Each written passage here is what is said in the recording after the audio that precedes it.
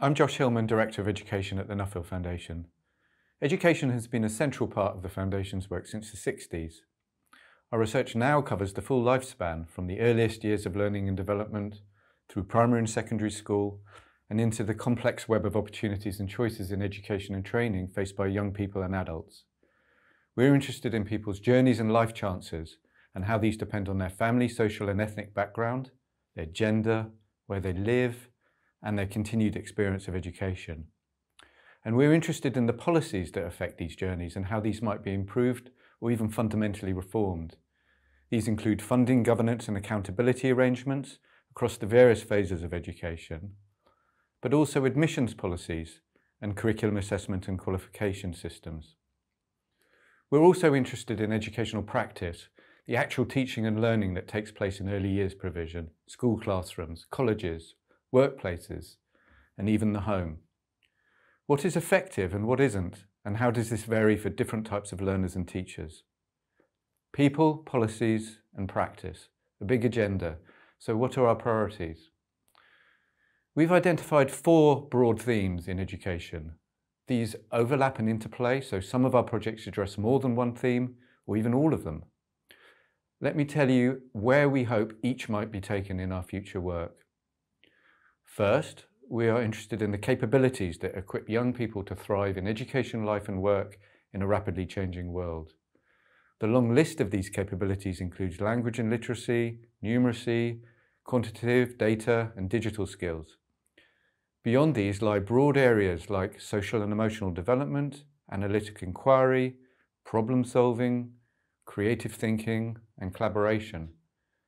Our most ambitious current education project, Skills Imperative 2035, is exploring how essential employment skills and demand for them are likely to change over the next 15 years.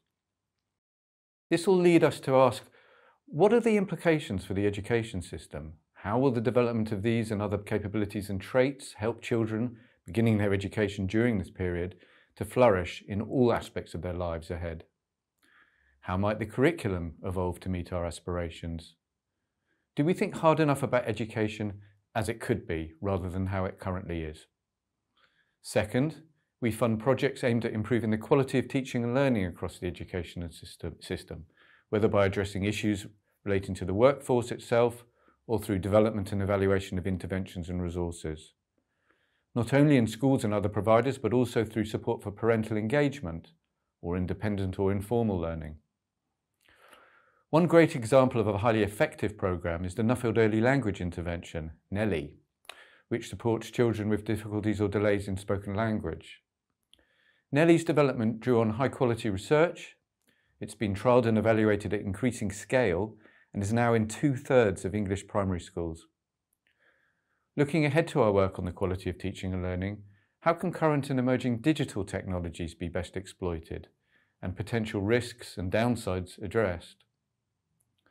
Third, we are interested in individual and structural influences on young people's pathways, choices and decisions at key points in their progress through education and training.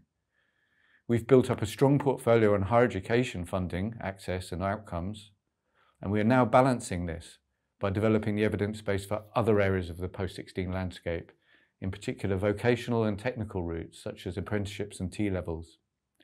Other topics include career guidance, local skill policies, and the role of employers. Finally, we address the various forms of disadvantage and vulnerability faced by children and young people at risk of falling behind in their learning.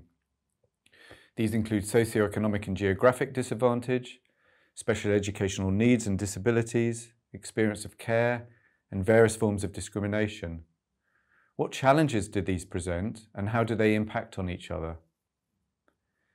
Looking ahead, we want to know more about how the full range of factors outside education influence the educational opportunities and outcomes of all children. I'm thinking of their families, housing and neighbourhood, access to technology, their nutrition and sleep, physical and mental health, and neurodiversity. The influence runs in both directions, so many of these factors are themselves swayed by education. And running across all of this are the complex interactions between genes and environment. We are blessed with fantastic data to explore these and other big themes in education, and with curiosity and expertise from many disciplinary perspectives. There are lessons to be drawn from increasing diversity in the education systems of the 4 nations of the UK, as well as from overseas. And we have a wealth of teachers with a strong desire for evidence and a willingness to try new approaches.